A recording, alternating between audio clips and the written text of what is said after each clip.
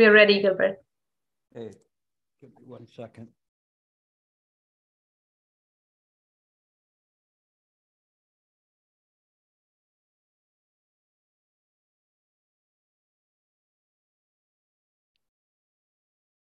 Okay, I think we're ready now. All right, join palms and bow. 4 great vows. I vow to deliver innumerable sentient beings. I vow to cut off endless vexations. I vow to master limitless approaches to Dharma. I vow to attain supreme Buddhahood. Okay, welcome to you all. I'm just literally coming in the door from a trial out of the area. So I barely made it here, but I made it. And so I'm sorry for being a little bit late, but we're going to continue on with Master Hongren and his instructions on the practice of Chan. The most important thing that he's been talking about, and is his refrain, is by maintaining the awareness of the true mind. And again, today you'll hear him talking about this, maintaining the awareness of the true mind. And this is really Chan. It's really the instructions of all the patriarchs. It's the instructions of all the Buddhas, of all the sutras, is maintaining this awareness. And this is something that I stress in terms of meditation, is that we have to have awareness. Now, this is the awareness of the true mind. It is not thinking. Unfortunately, because I had to travel out of the area and just getting back, I didn't prepare the things I wanted to prepare in terms of diagrams for you. But what I wanted to do is show you that awareness is, let's say, very big. In all directions, there's awareness. It is not thinking. It is not thinking of whatever is appearing. It is just knowing that it is appearing. This is what we call a state of equipoise or state of equanimity. In a state of equanimity, everything is appearing perfectly, and one is aware of it without having to turn the mind's eye towards it. Now, when we practice and we use this awareness, this is the same awareness that what they're saying is maintaining this awareness of the true mind. The true mind is not what we believe to be an ego, personality, or life and being. It is mind itself. It is that which is real. It's not a false sense of being.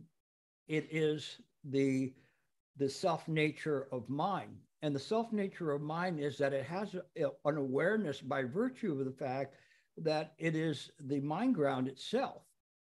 And it is the perception of the mind ground. And they're not two things, they're one. It is not easy for us to think this way because we live in a state of samsara, which is a dualistic world. And in this dualistic world, there's subject and object.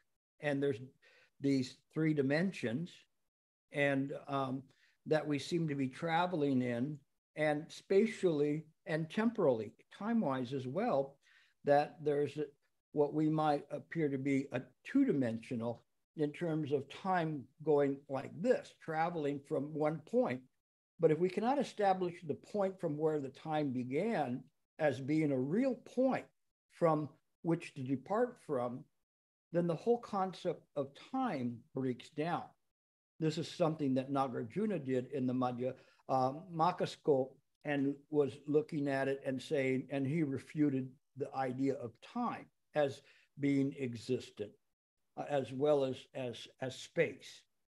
We look at this and it begins to make us double check in terms of where we're at and what we're doing, and double check in terms of that whether we're whether we're in a real place or not.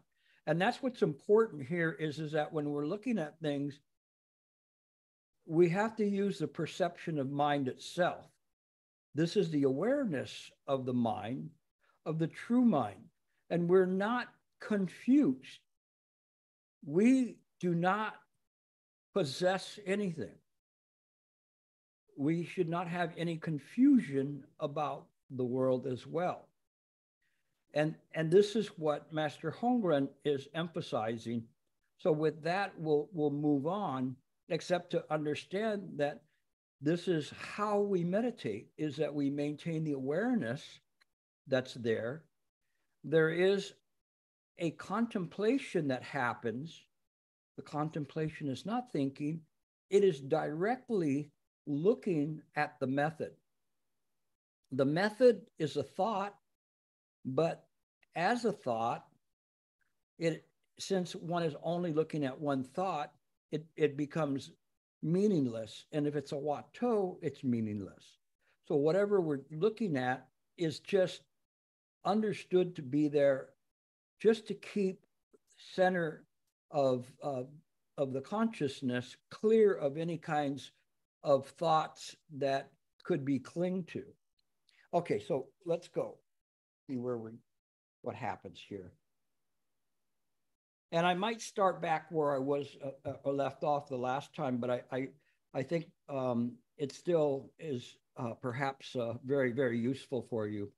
So the third question is, why is maintaining the true mind the basic principle of the entire Buddhist canon? Buddhist canon means anything that was ever written about Buddha Dharma. And they're saying, why is it maintained that this is the basic principle of that if we maintain this true mind? And the answer is, throughout the canon, the Tathagata preaches extensively. And by the way, Santa, you can put up this was page 2 of 7. Okay, teaches extensively about all types of transgression and good fortune, causes and conditions, and rewards and retributions. And I'll kind of paraphrase it here. He also draws upon various things such as world mountains to make innumerable metaphors. He also manifests innumerable superpowers and various kinds of transformation. All these are just the Buddha's ways of teaching foolish sentient beings. Since they have various kinds of desires and myriad of psychological differences, the Tathagata draws them into a permanent bliss according to their mental tendencies. And this here is what is showing the manner in which the Buddha is teaching. And you'll see the question here and the answer. Thank you, Santa. What I wanted to do is emphasize by showing you this, how you study the Dharma. So all of this is about how you study and making sure that you are clear about how you read things such as this, because this is very, very deep. And if we just read it very quickly, we lose all of what it really means. But here where they're saying the Buddha's way of teaching foolish sentient beings is that when we are attached to the idea that we are separate and apart from others, or that this mind that we're using is the Buddha, therefore, if I have consciousness, I am a Buddha. It isn't that I am a Buddha. This body cannot be a Buddha. That which is using this mind is the Buddha mind. But it does not have a name, whether we call it the Buddha or Gilbert or whatever. It isn't in this way. There's no duality there. But if you use the name, hey, Gilbert, and Gilbert turns around, that's the Buddha mind that's turning around.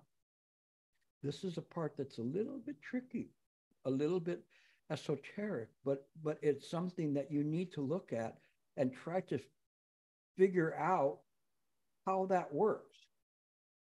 But when he's talking about foolish sentient beings, he's talking about people that are stuck in samsara and making choices based on the idea that they are separate and apart and that there is an ego present. Um, and so that's why he says the Tathagata draws them into permanent bliss according to their mental tendencies. So in other words, there's various levels at which one can expose Buddha Dharma to others on it. Unfortunately, the default program is the lowest common denominator, just cross your legs and hope for the best. But we should have the availability of this esoteric or this more profound Dharma. And if we can understand it, great. If we can't, perhaps one day we will. But if you never hear it, then you don't have a chance.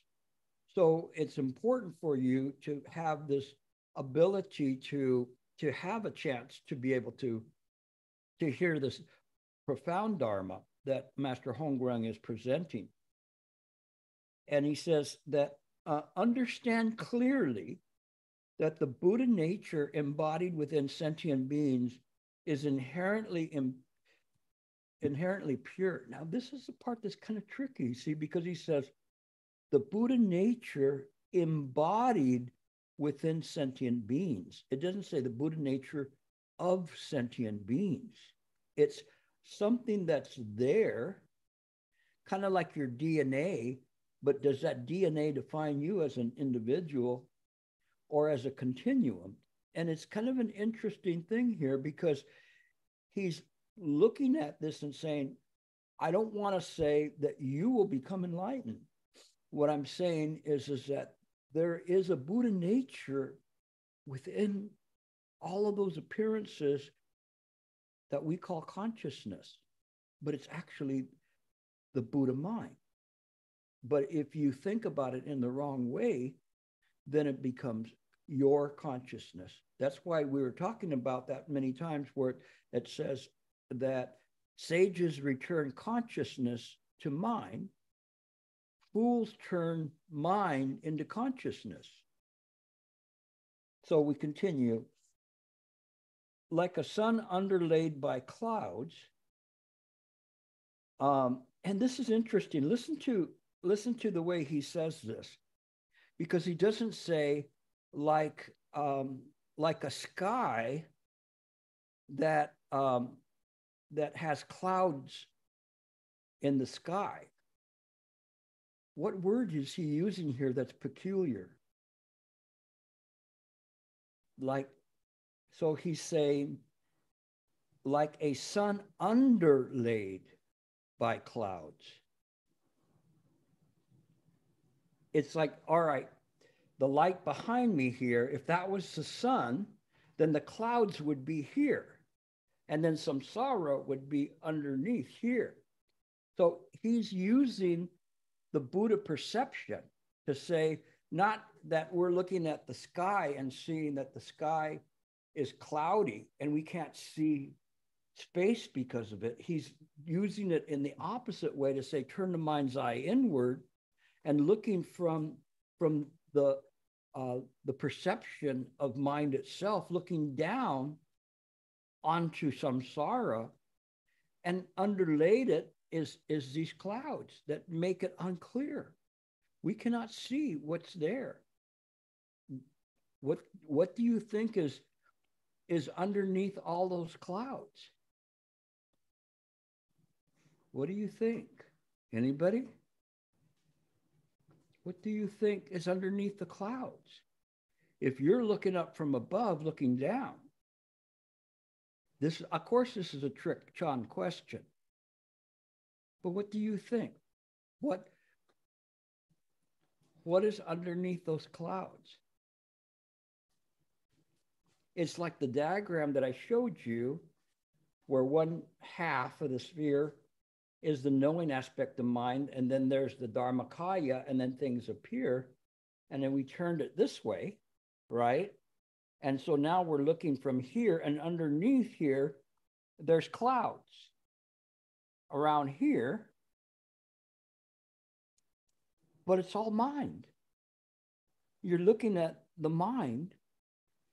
We perceive clouds because our minds are obstructed, but all of it is mind perfectly appearing. And we're seeing it all. It's underlaid. The mind is underlaid here. Mind looking at mind, and we don't have to worry about where the dust goes because it's all part of mind. So it's very interesting use of words here. And if you go too quickly, you'll miss it. You'll miss that incredible like clue that he's giving there. Okay, let's see.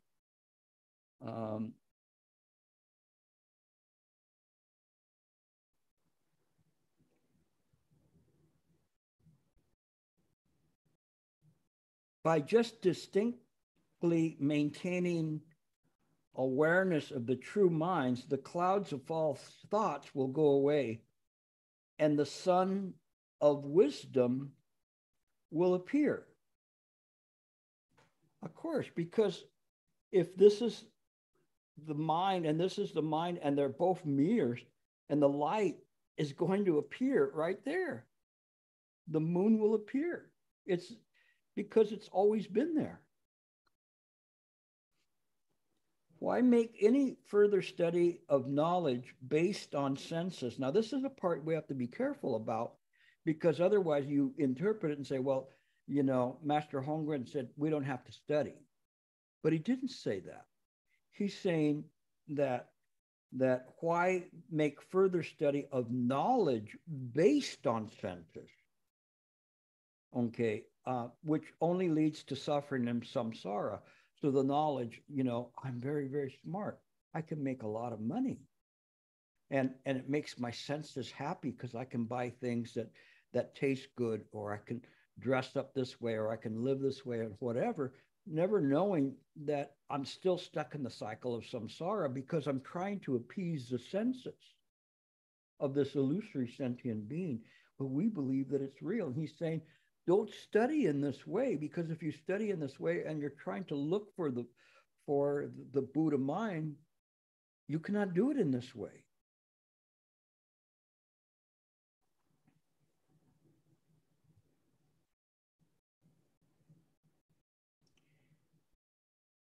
All concepts, as well as affairs of the three periods of time, should be understood according to the metaphor of polishing a mirror.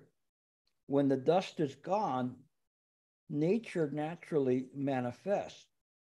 That which is learned by the ignorant mind is completely useless.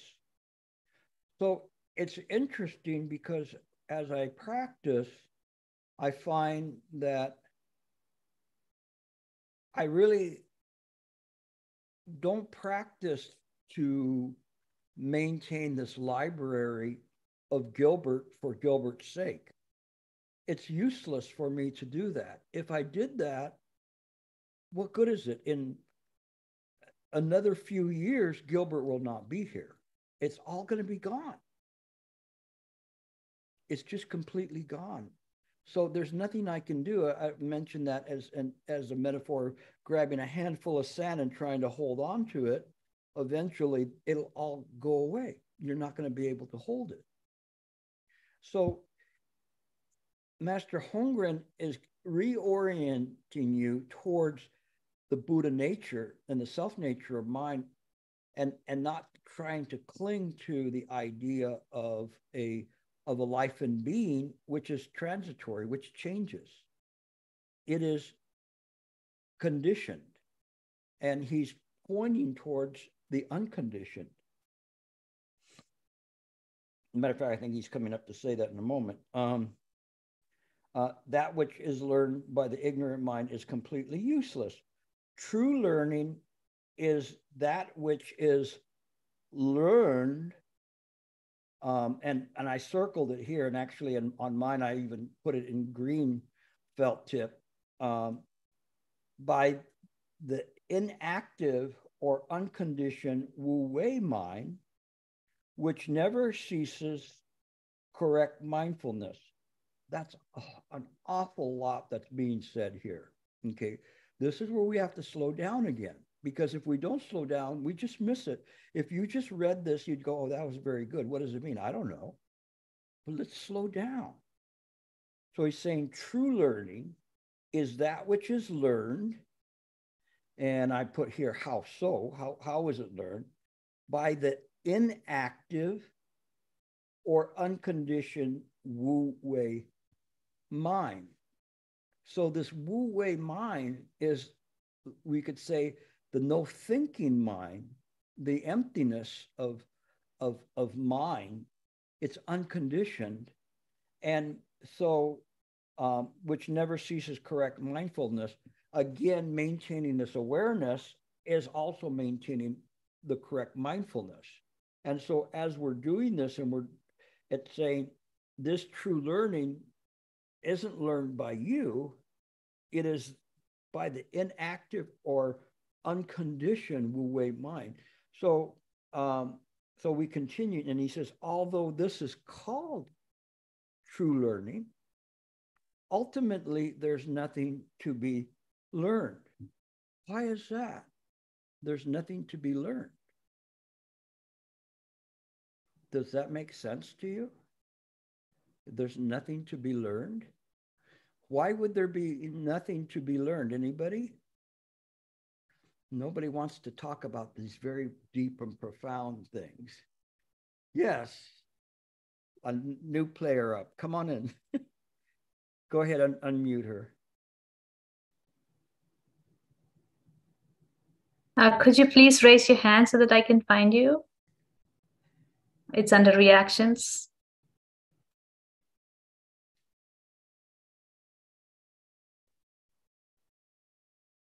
Keep trying.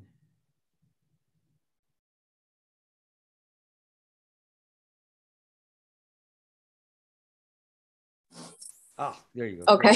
Thank you.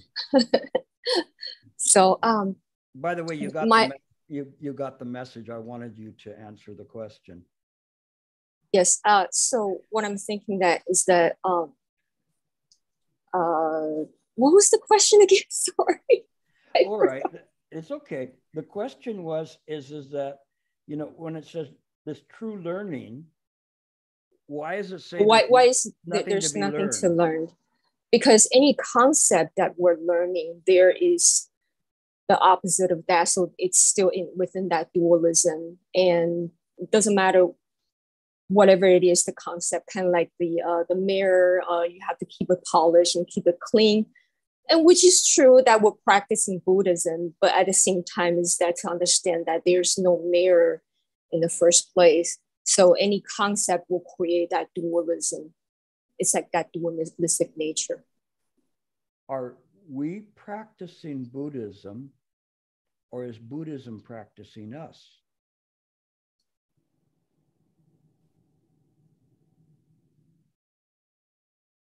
It's very interesting, huh? Cannot be answered. That's why I wanted you to ask the question, because I can see a potential in you, and you're listening. So that's good. You're fearless to answer the question. But you see, it's like, who is playing who?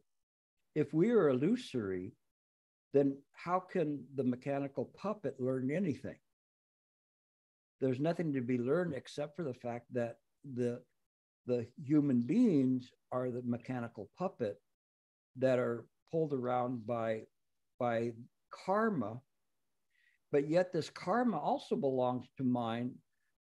Mind then isn't really that it learns as much as it awakens from the dream. Awakening from the dream means that it no longer clings to this life and being. So you're correct. So it's good. So you're there, but all I did was just push you just a little bit more to say, who is playing who? You see? So it's good. Hang in there. You're doing well. So I give you an A so far. Okay. All right. We'll continue back up. And then your first name is Tori? Oh, you muted her again. Your first name is Tori? Yes. Actually, we met at the 3-day retreat. I was one of the participants. Oh, your hair's different today. Oh, I didn't tie it.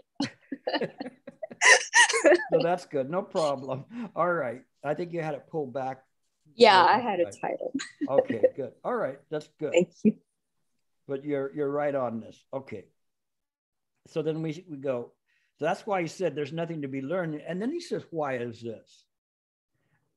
A perfect time for him to ask that question. Why is this?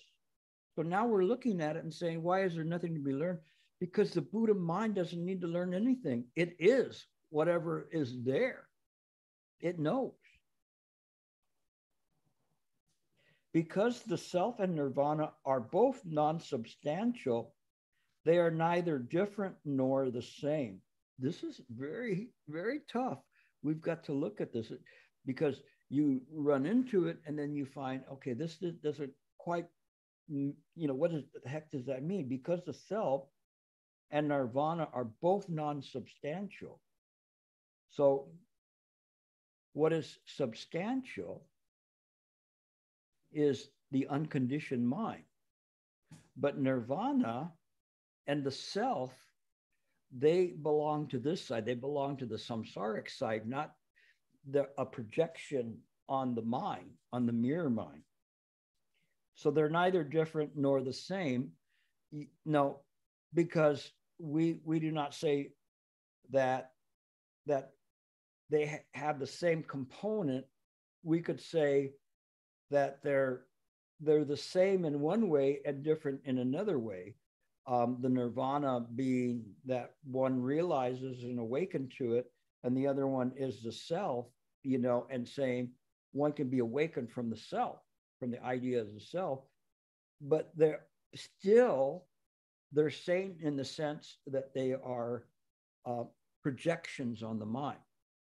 And so even this concept of nirvana is not the Buddha mind.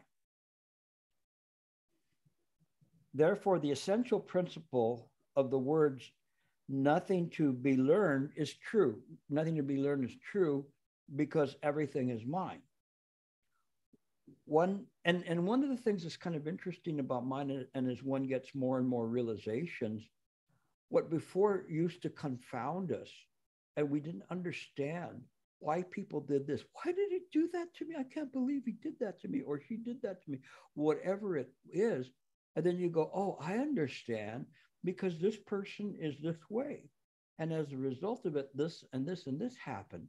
And you become clearer and clearer about this in terms of understanding, because you step away from the idea of yourself and looking at it from a different viewpoint. So it says, one must maintain the clear awareness of the true mind without generating false thoughts or the illusion of personal possession. This is also very, very important because one, it's saying maintaining the clear awareness of the true mind. And so what is the true mind? What is appearing in the moment is the true mind. It's not separate from the self nor nirvana. It's perfectly appearing. The awareness is there to know precisely why appearances are happening. Why did I have this thought? Why did I have this emotional fear or emotional desire or whatever it is that's coming up? Mind knows it because you put it there from all of these karmic conditions and things that are there that are coming up.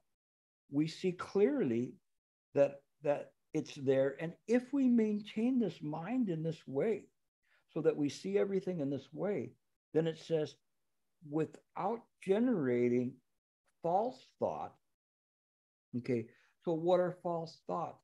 Thoughts where you go, I'm going to get even with that person, or I'm going to tell him the next time I see him, or whatever, or I really would like a raspberry donut right now, and your body's telling you, no, Gilbert, trust me, don't eat raspberry donut right now. You don't need one, okay? Who told you you were supposed to have one? You know, that's a false thought, right? But we listen to it all the time. We're listening to it.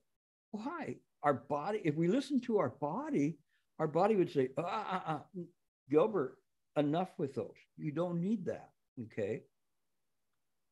No, I'm not even getting into cigarettes, drugs, alcohol, whatever that's out there. You name it, you know, gambling or whatever. No, that's there. And there's all sorts of gambling one can take. But in any case, but then it says the illusion of personal possession. This is an interesting one, because what are the things that we have that we believe are our possessions? Okay. What is the major one that we believe is our personal possession? Come on. All right, Sent, I can see you. You know, what is it? Body. The body, yeah, the body. This is my body, not your body. My body may want to be close to this person or may not want to be close to him or whatever, but your body is your first number one personal possession. And you want to do this and do that to it and fix it up and all sorts of things. It's your number one. And then things that belong to you. And so it's very, very interesting because we don't understand that. There's a very well-known story, or it should be well-known, at least in my opinion, about, let me see. Didn't have a chance to put everything in the right order here. And about this one master, Nan Quan, and Zhao Zhou, and now Nan Quan was there. And let me see, you have a picture of Nan Quan with the cat? Shanta, no? Okay, yeah, this is the one that Michael shared. You shared with Michael. One moment, let me check. Yeah, so you didn't get it. Well, yeah, I've got it. Let me share it. All right. This is a very interesting story.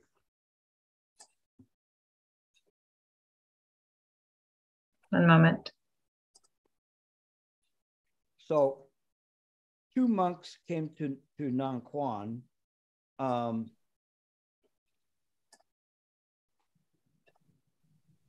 And they had, they were fighting over this cat that's in the picture there. And if you look and you'll see that Nan Quan has in his right hand a sword, and he wants to show the duality of the cat, because both of the monks wanted to keep the cat. And so when they wanted to keep the cat, one said, I brought him into the temple. The other one said, but he sleeps with me at night. You know, I don't ask him. He just, well, he's my cat. And the other one said, no, he's my cat. And so the master then, he cut the cat in half. Okay. And I know there's a lot of cat lovers that would probably be horrified by this.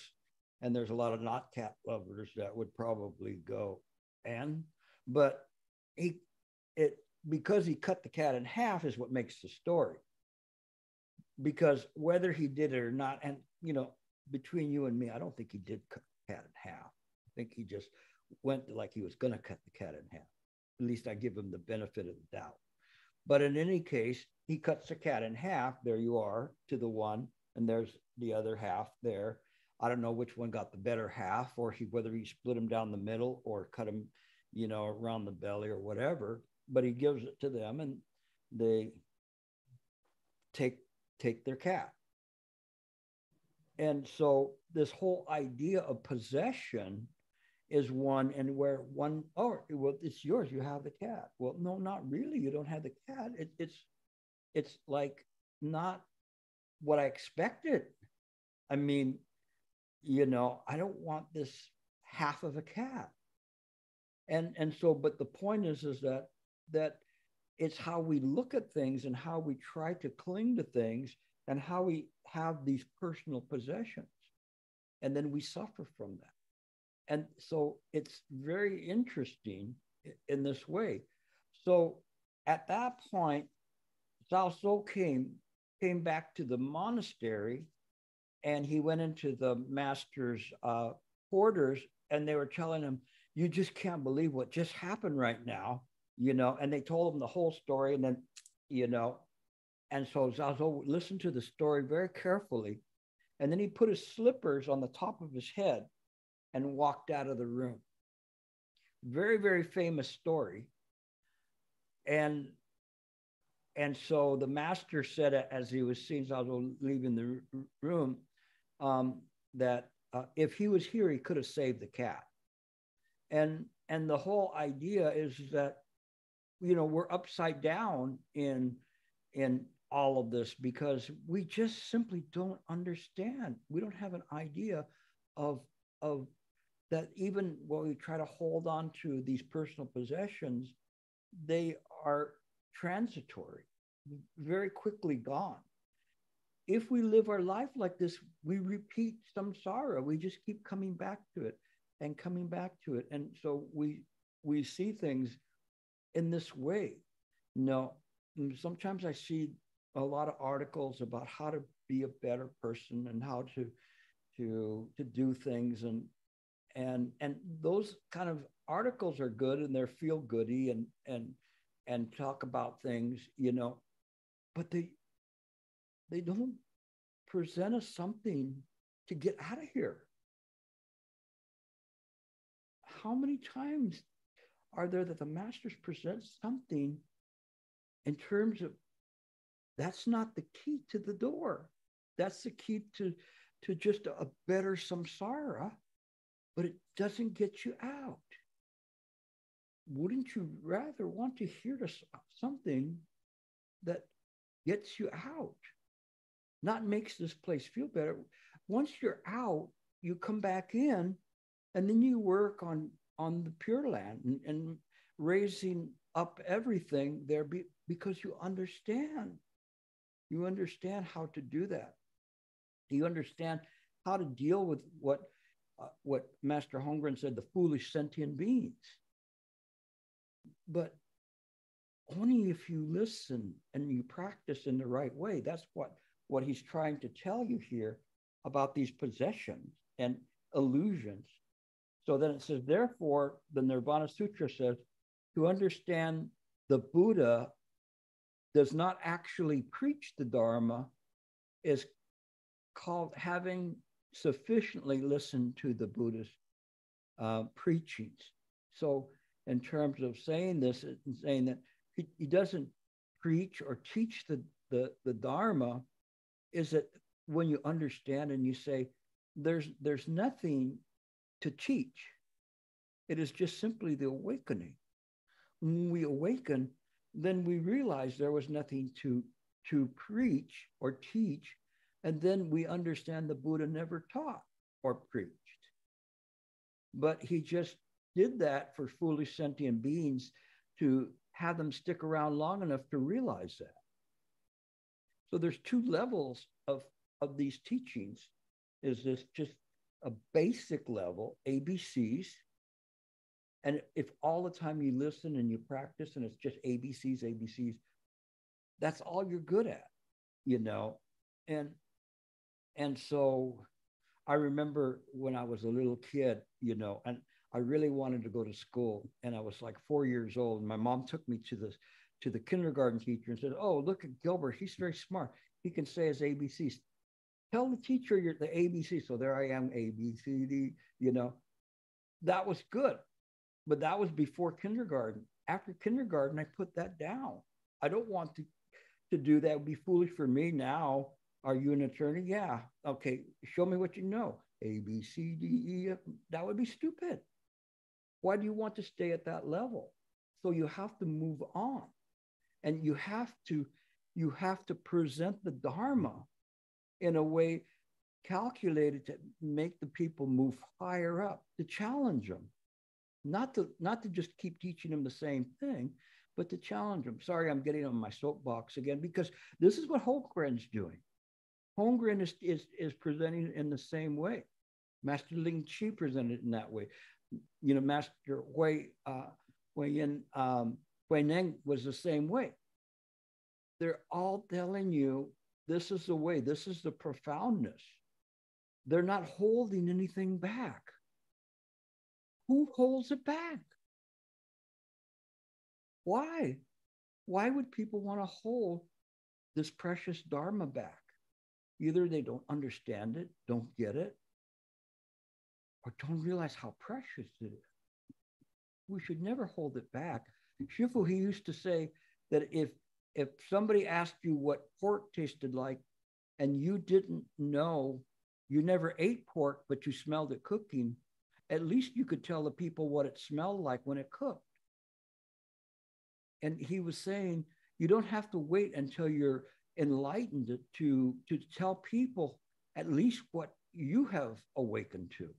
It may not be much, but it's better than nothing. And I'm becoming more and more insistent in my later years, just simply because awareness of the finite amount of breaths that we all have. And I want to get you guys to do this. I see people like David and Robert, you know, you guys are a little bit more on in years, and I want to give this Dharma to you, you know, so that you really can work, and you haven't wasted a chance. And we see people a little bit, you know, younger, and those will be the teachers in the future. And so we don't waste this at all. And that's what it is when he's saying that there's no preaching here, because it's just simply awakening to this. But we have to do that. We can't just keep teaching the same things over and over again and thinking we're going to have a very accomplished class of Buddha practitioners. One of the things that I've been really surprised by, maybe in my own naivety, is that there are a lot of people that have never read sutras ever.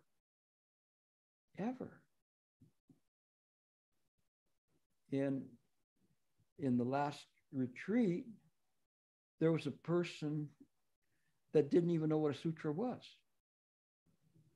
It made me want to cry. It made me want to say, sit down with me for an hour or 10 years and let me explain this to you and share this with you. No. And I really want to do that. It just comes from the heart that you want to share this with other people. And that's what I want you to do. It's not that I'm teaching you. I'm giving you what you're going to present to other people. That's just how it works. Okay, back to the regularly scheduled program. Sorry about that. Question 4, why is maintaining awareness of the mind the patriarch of all of the Buddhas of the past, present, and future? And again here, saying that maintaining the awareness of the mind, one sees clearly that the Buddhas appear right there in this awareness of the mind. Why? Because this mind that you're using to maintain this awareness is not other than the Buddha mind. Once you awaken to that, it changes the whole game. Because now you know you're part of the Buddha clan, not your body. No. But that intrinsic understanding that's within you, that is the Buddha. You can then use this body for its maximum effectiveness for the time you have left here. Some of you have more time than others, but it doesn't matter. You can use it the best that you can. Okay. And that's the part that when we see that, then we understand. And what he's saying here is, why is maintaining awareness of the mind?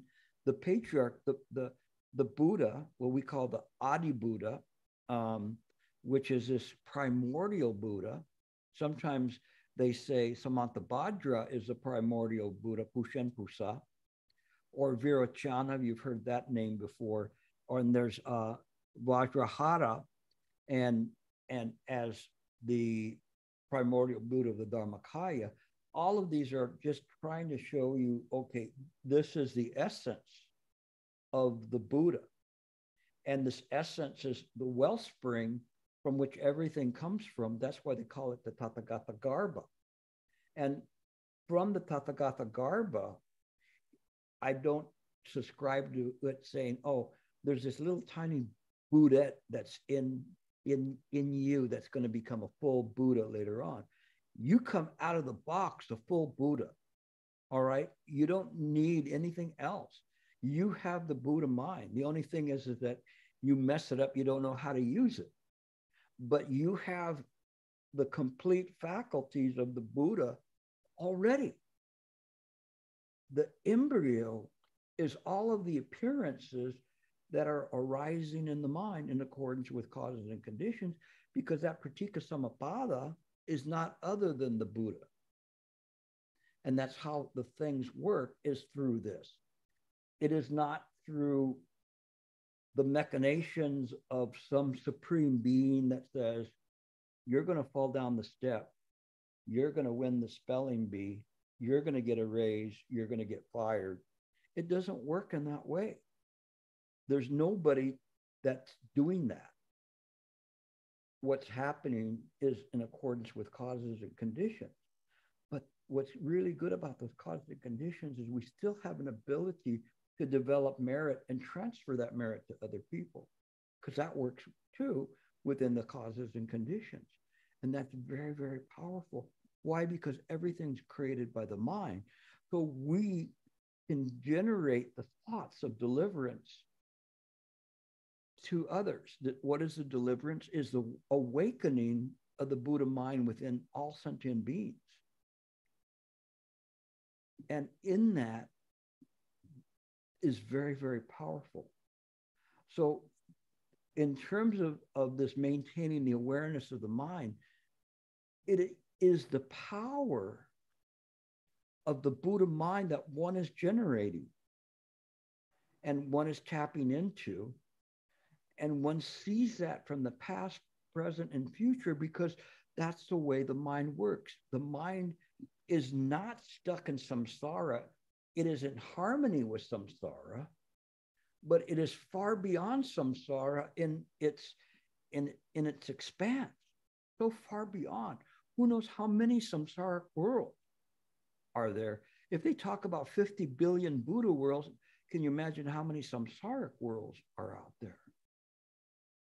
We don't know that. We can't even think about it. We just think that, well, that's just made up stuff. Well, we're made up stuff. That's why we don't understand it, because we're made up. And when we're made up, we confine ourselves to this world and the potentialities within the world.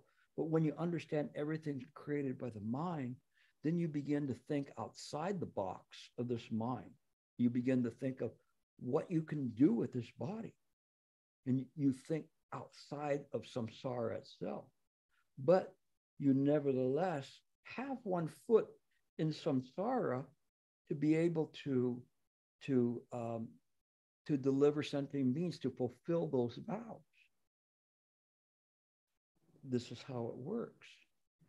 We really don't understand that. So we're just hoping that the Buddha will come and save us from what? And what are they going to say? They'll say, you can come. And you go, really? Let me pack my bag. Don't bother packing your bag. What do you mean? Because you can't go. What? Well, because you're going to be gone like that. In another blink of the Buddha's eyes, you're going to be gone. But the Buddha will still be there, but you have to set aside the body. It doesn't mean that you should stop eating and wait for the Buddha bus to pick you up. It is quite to the contrary. One works harder, mindful of that this body is finite. The Shifu used to say, we only have a finite amount of breaths to take. And that hit me so hard, because I'm looking at it and going, I want to make this one count. I want to make this one count. No, since I've been talking, I'm hoping that I've made the breaths count. I'm not getting too far in this. So it's already almost an hour of going, but let me see if I can get through some of this a little bit. So he says, all the Buddhas of the past, present, and future are generated within one's own consciousness.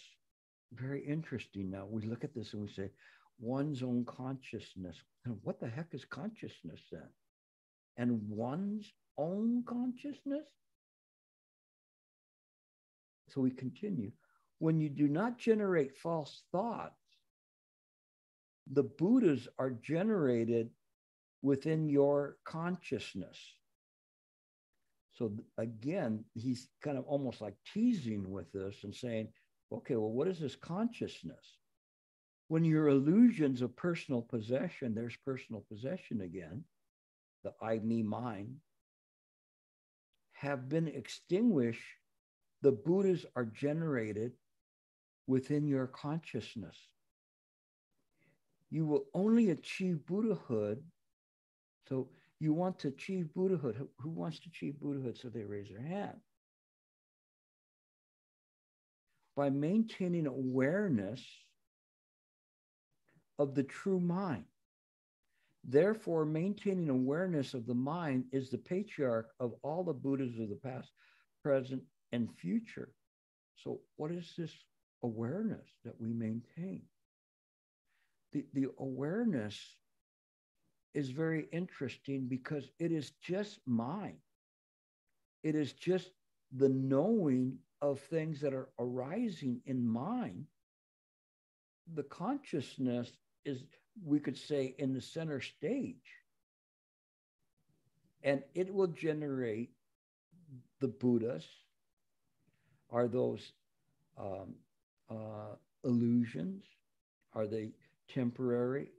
If we see that as some kind of a manifestation, yes. But the potentiality of the Buddha mind, no. Because that is unconditioned, it's indescribable. But if we go around drawing pictures of Buddhas, it's only an artist's rendition of what we think the Buddha is. In your heart is where you'll find the Buddha.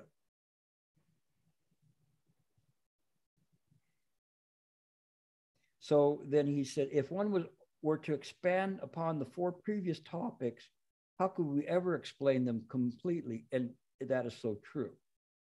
My only desire is for that you discern the fundamental mind for yourself. That's me. My only desire is that you understand the true nature of mind for yourself, that you awaken to it. That is what he's talking about. Therefore, I sincerely tell you, make effort, make effort. He's telling you, he already told you how to do it by maintaining the awareness of the mind. So then he says, make effort, make effort. And then he continues, I base my teaching on the Lotus Sutra, in which the Buddha says, I have presented you with a great cart and a treasure of valuables, including bright jewels and wondrous medicines. Even so, you do not take them. What extreme suffering, alas, alas, if you can cease generating false thoughts and the illusion of personal possession, then all various types of merit will become perfect and complete.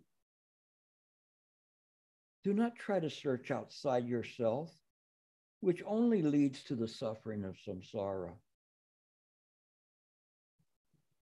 Maintain the same state of mind in every moment of thought, which is maintaining the awareness of the mind. In every phase of mental activity, do not enjoy the present while planting the seeds of future suffering. By doing so, you can only deceive yourself and others and cannot escape the realm of birth and death. So I, in this moment, eat my jelly donut. It tastes so good. I am enjoying it. And then my blood sugar spikes. And maybe I go up too high or eat too many donuts.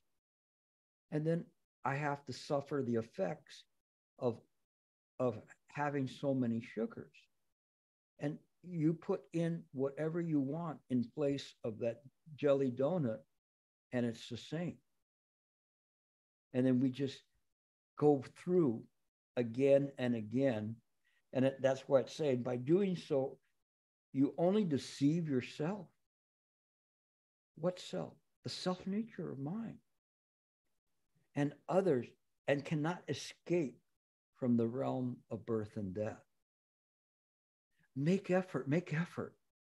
Although it may seem futile now, your present efforts constitute the causes of your future enlightenment. And see, that's the thing, is that we don't understand that. It's like the Chinese have a saying that a journey of 1,000 miles begins with one step. We just keep stepping. We don't have to look, how long is it going to take? You know, how long is it before we get to Disneyland? No, we don't have that kind of a thought. We just simply put one foot in front of the other. And by working in this way, although it seems like, why even bother?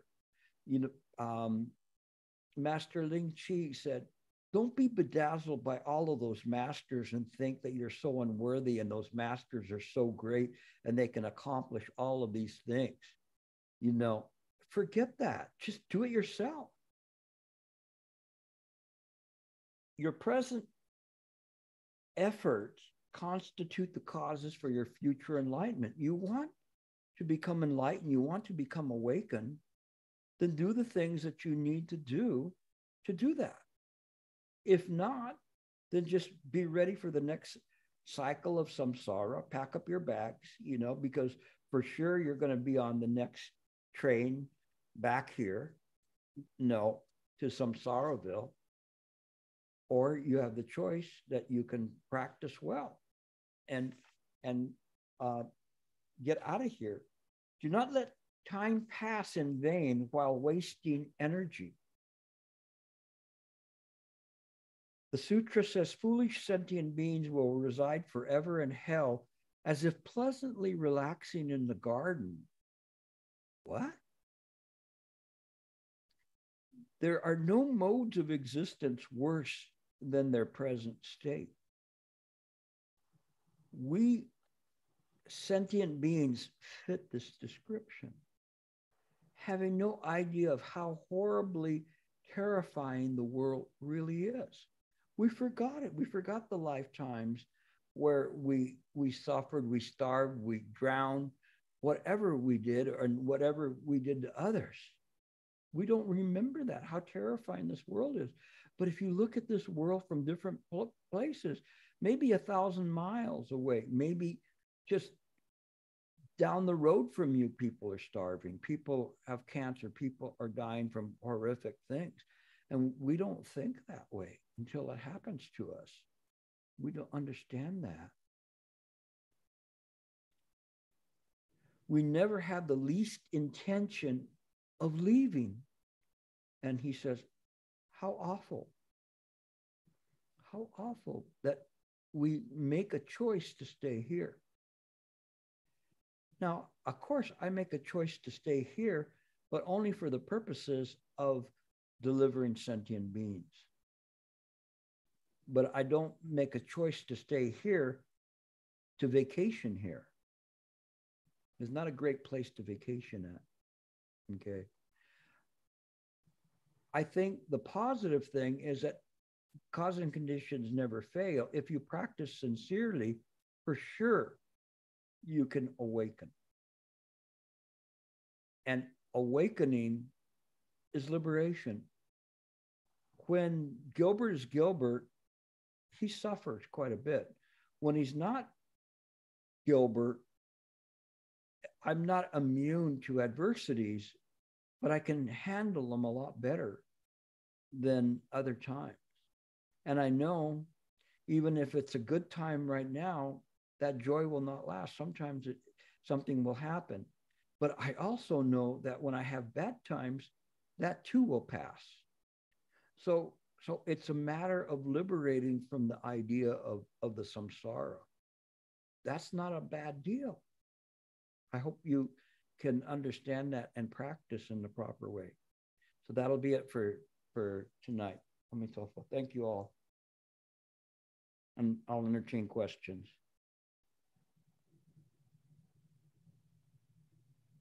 Oh, Anyi, have you seen that picture before?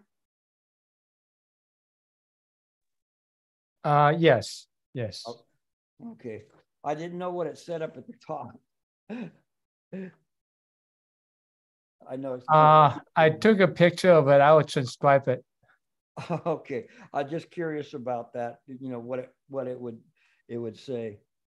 Anyi's our resident professor and of art history and Buddhist art history.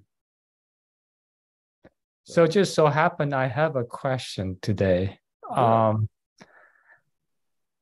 I was transcribing a lecture a few months ago, and one participant asked the question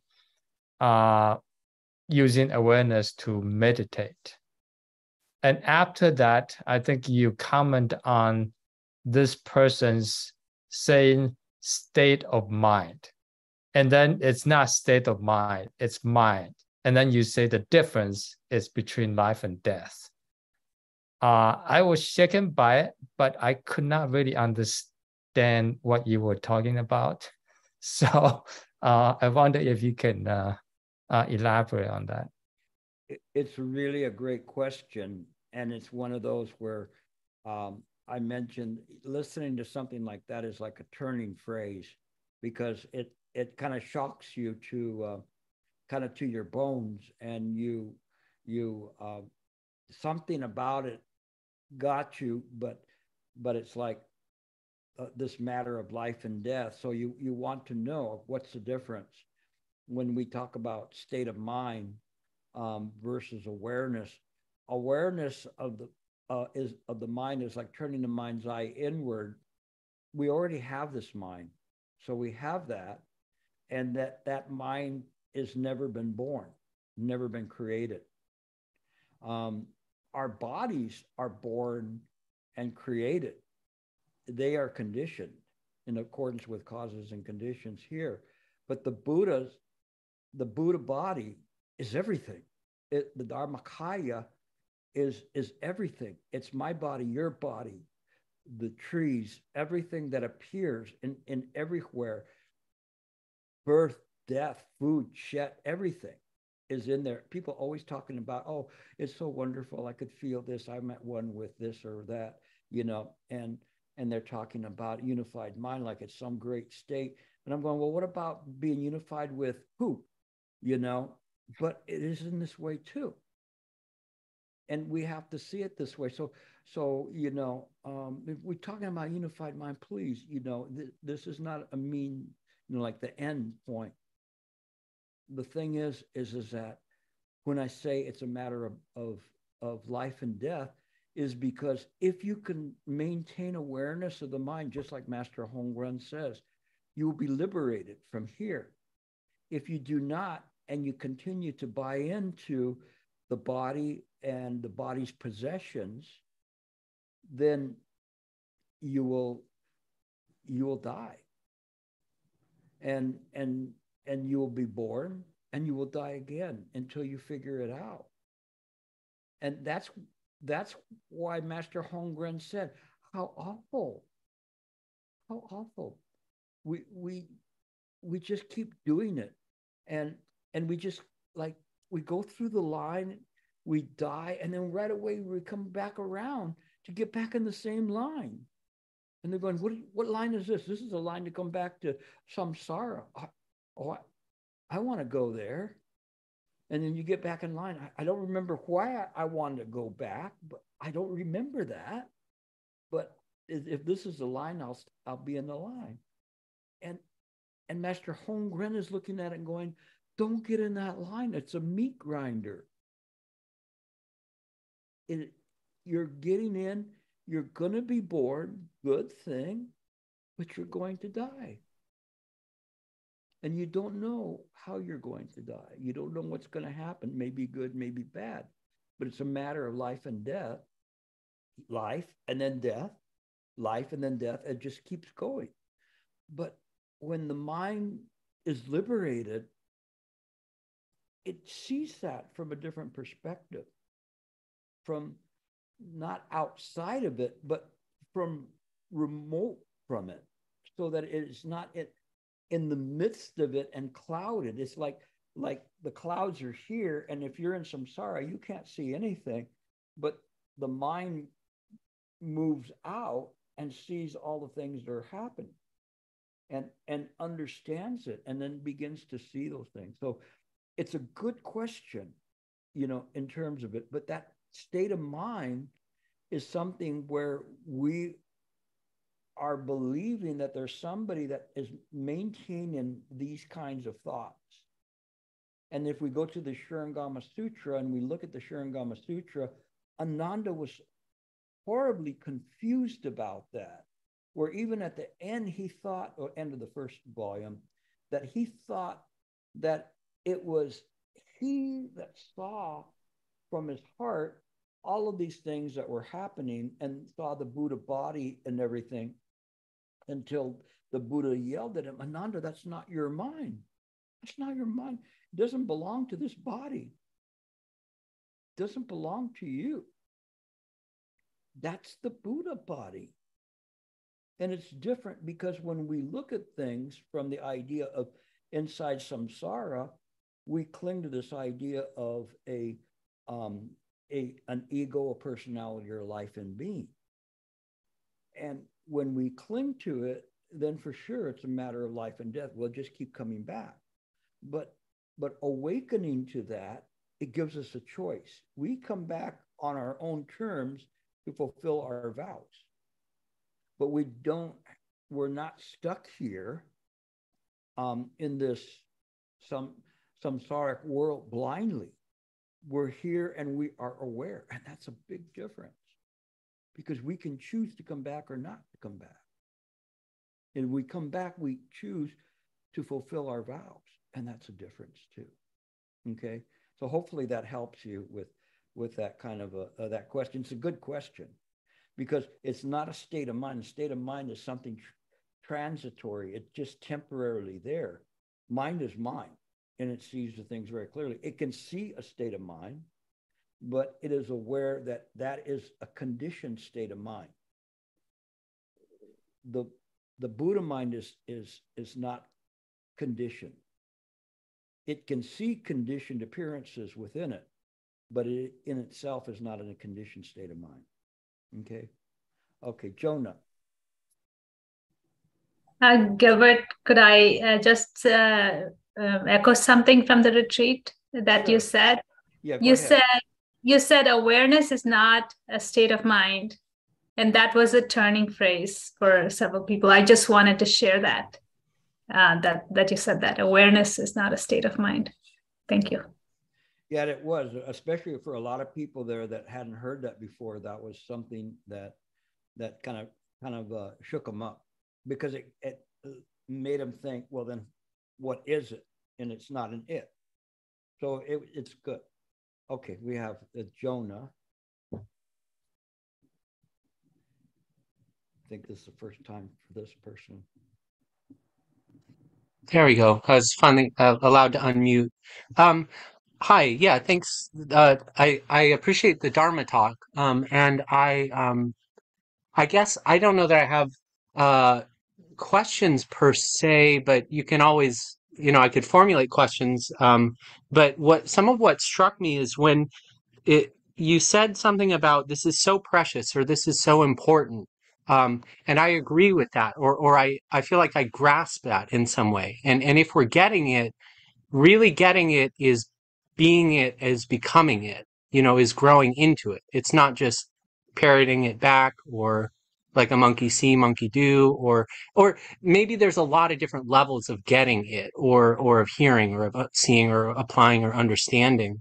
But I guess I'm having some reflections on how hard the world can be, just in the way that there seem to be a lot of people that are fairly worldly or don't want to listen, or how hard it is for a human being to listen. But from another perspective, I guess there's just a lot of different perspectives on things. There's no one truth. People also want it, and they are hungry for it when it's presented in a way that they can grasp it and work with it. And I guess I'm trying to work with what can I offer in the limited precious time that I have to offer, and kind of getting the message of only encouraging people, to uplift them, to understand them, to see what's important, and being very careful and gentle about how I critique people based on how they can take it or not. I don't know if you want me to give you questions, or if you want to say something I can more. respond to what you said. And it was also somebody in the chat had said how to maintain awareness of the mind at all times. This is from Julia from Taiwan, but it's the same. It's essentially the same question. What can you do? And the you can look at Samantha Bhadra directions, and one of them was to follow the Buddhas and study. So you study, and you don't have to go around like Chicken Little saying that the sky is falling. You'll only scare people. So you present the Dharma to people in accordance with their ability to understand, and you also serve as a representative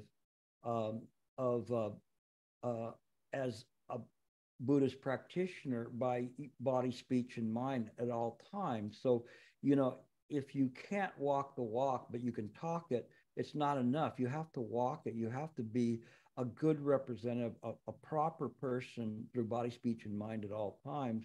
And then the people will look at you and say, you're somebody trustworthy. Why are you this way? And say, oh, because I practice Chan.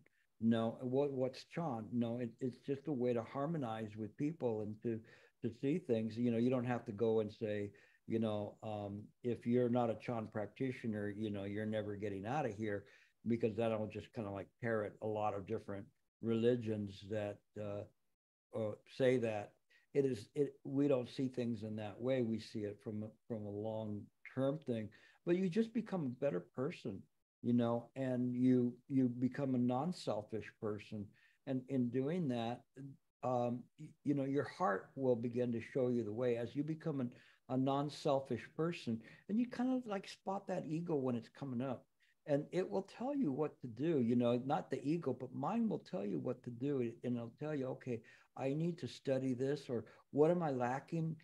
How can I improve in this way? How can I improve as a sentient being?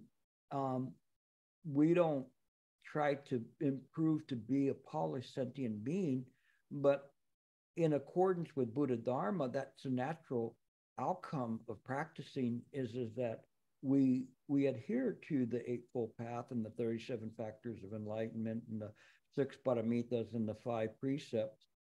All of those things naturally come up and are reflected in the present moment by virtue of our practice. So this is how you practice, and this is how you treat others. So you treat them in a way of understanding, and you got part of it right. You can't like like look down at them or say, you know, nothing or whatever, you know, you're never going to get anywhere in that way. You know, it's like people knocking on the door and saying, you know, Jesus loves you. No, I'm sorry, but don't you understand? If you don't accept Jesus Christ in your heart, you're going to be damned to hell. You know, that's not really persuasive. And it's one based on fear.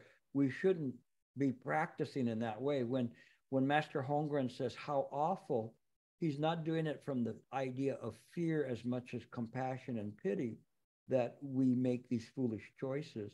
But you were right that we, in the presentation of the Dharma to others, isn't in accordance with what their ability is to understand. So maintaining the awareness in the present moment is seeing what is arising at any given moment, and from that arising, we choose wisdom to react to it via body, speech, and mind, and it will work for you. So hang in there, and you'll catch on to this fairly quickly. Okay, Jonah? Okay. And Harry, you're up next. Okay. Hi, Gilbert. You can hear me. I just wanted to share something. Today, I went to Tibet House in New York, and I went to a book launch of this book by, it's hard to see, by Rinpoche Khentrul. It's called The Power of Mind. It's on the Lojong, and I just thought you would like the frontispiece. It says, when we look, what is it that binds mind? Mind binds mind.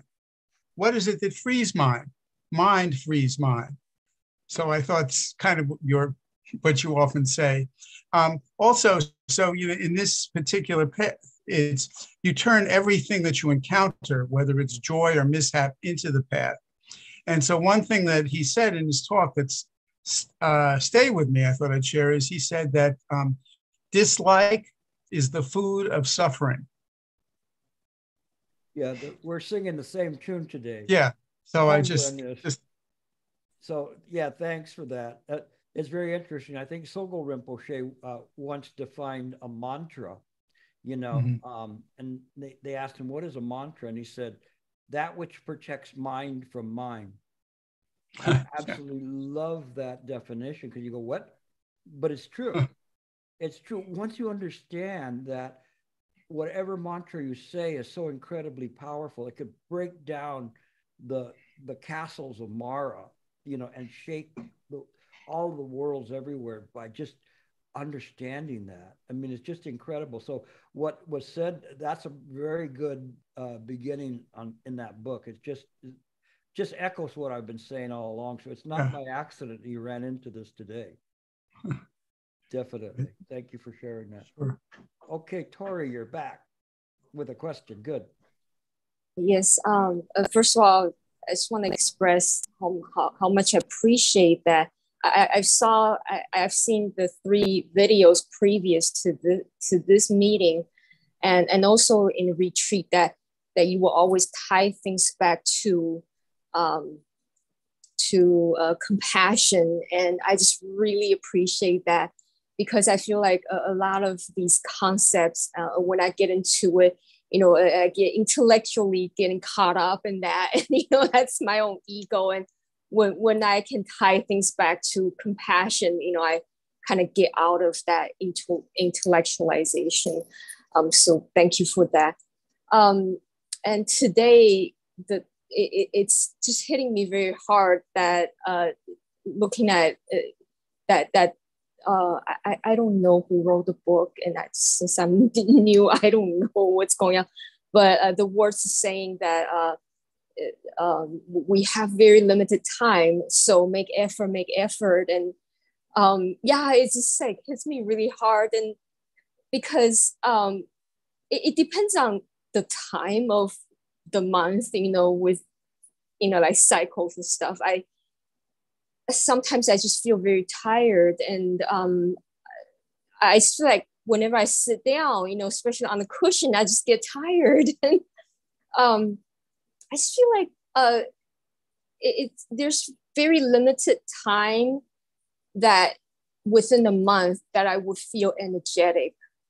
enough that I would, make some, I would feel that I'm actually meditating in a productive way.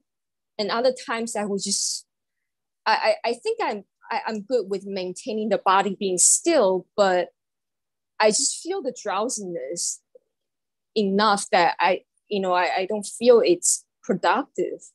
So that's my biggest struggle. Yeah, I don't know if there's some other ways. I mean, I know that if I look up for a little while, it kind of helps me to become clear-minded. But even that, when I'm really, really tired, it still doesn't work. Yeah, I think that don't meditate for too long in the beginning. Just make your meditation perfect. And as you start to get drowsy, you can back off or come off your cushion so you don't start developing a practice of drowsiness. Sometimes you can take a 10-minute nap. Shifu used to do that. Master Sheng used to teach people how to take a rest. And he said that if you sleep for 10 minutes, you can wake up refreshed you can last for several hours.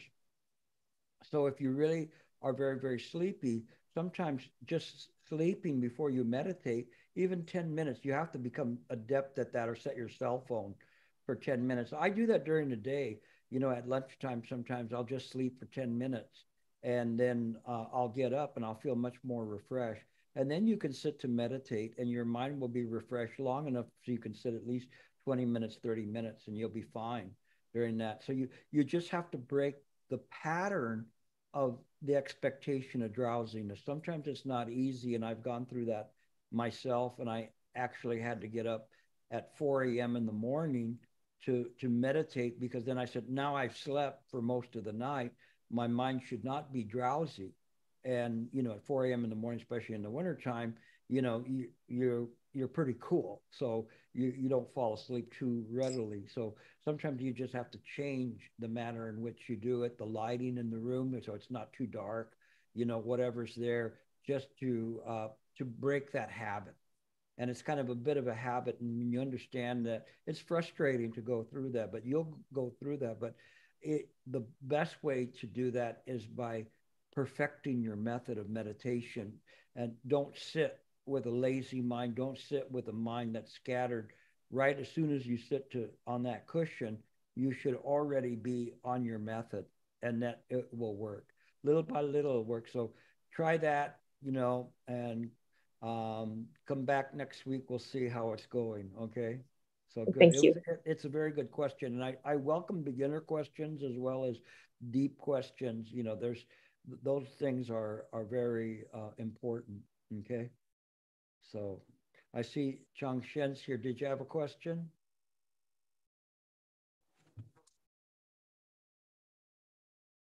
No question? Okay. All right. Yang Lu, go ahead.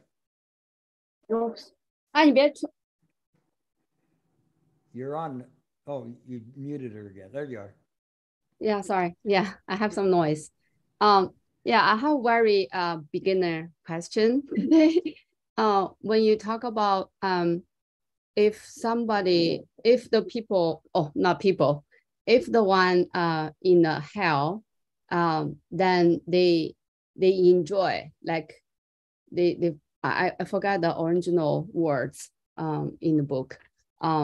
Like they enjoy being there.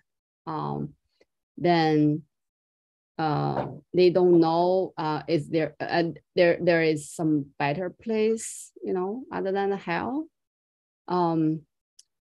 So in that case, I'm thinking, for those people, should they be delivered? I mean, do they need to be delivered?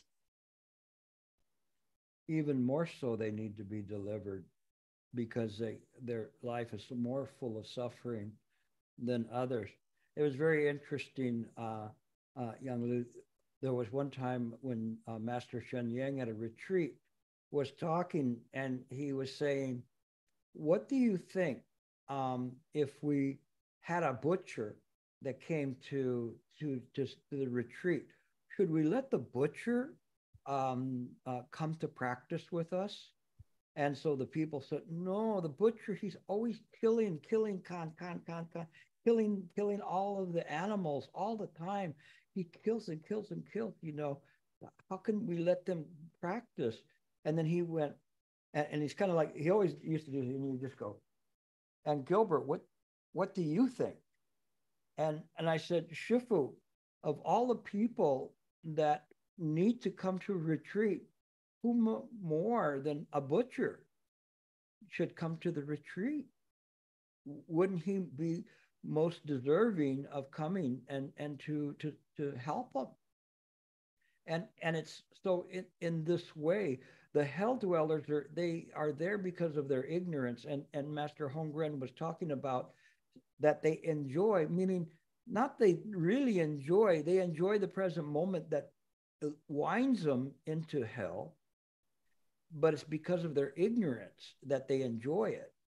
But they don't really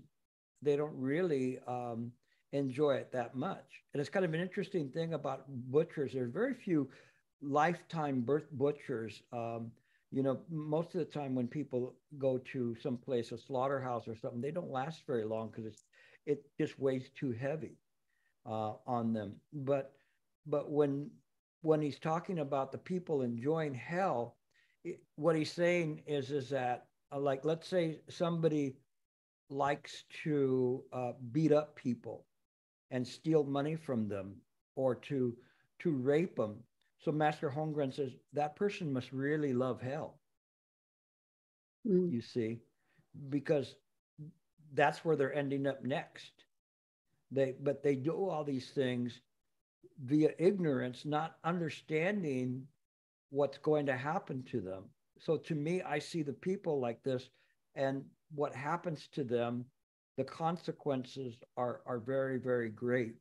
And we cannot ignore that kind of a thing, you know, because the karma is so incredibly strong that when we see things like this, it's very, very bad.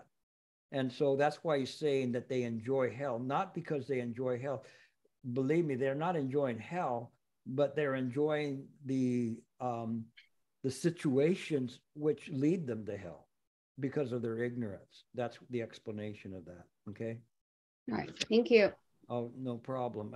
And good. You know, those are the questions that kind of clear up, because this master is kind of presuming that you know some of the stuff, but Master Hongren here was the fifth patriarch, and he was one of the first ones that really did detailed work on the Dharma and writing. So his records are very incredible in terms of what he's saying. And the more I read this, the more I was just so amazed at how he's writing. And I must have picked up a good translation of what he was doing, because I was able to feel his heart in the work. And sometimes it's very hard to do that in interpretations. And you know, we have people here that do interpretation, like Esther, you know, Wei Sheng. It's not easy to do interpretation and to translate things with the heart. Sometimes the translations are literal, but they're horrible because they make no sense, because the person doesn't have their own training or practice to convey that message. So they just translate words, and it isn't in that way. And we're really blessed to have some people here that are serious in that. You know, Will Lee is another one. I haven't seen him for a bit now, but in any case, that's something. Okay. Any other last questions? Okay. Well, I'll see where we go next week. I may do a little bit of wrap up of this. It's definitely taking me time to get through this, but it's worth it, because I really hope you see how detailed it is in terms of reading things, that you should not just read it and just go over it so quickly. You know, you have to understand that there's three methods of conveyance of information. The first one is basic, and it's just telling you things. The second one is profound, which is you're starting to understand more. And the third is esoteric. And this is not from the esoteric school. It's just the secret or hidden meaning that's there. It's not really hidden and it's not really secret, but it requires us to have an advanced practice to be able to understand what is not said in words. When I say advanced practice, it isn't intellectual practice. It is a practice of using our heart to see things, and that's different. Okay, because the heart we're using is the mind's own perception. Okay, we'll pick it up next week. Thank you all for coming. I appreciate it. You know, bring more people. That's how we pass this on. So, you know, we did pick up maybe a couple from the retreat I had a week ago. So I'm glad to see you here. Very happy to see you here and asking questions. That's very, very good. You know, that's important. Okay, so we'll see you next week. Take care. Amitofo.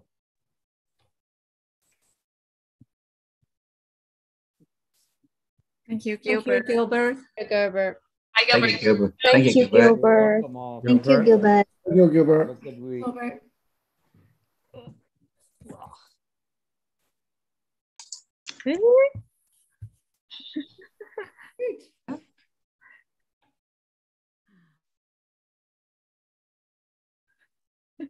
Thank you all. Thank you, Santa.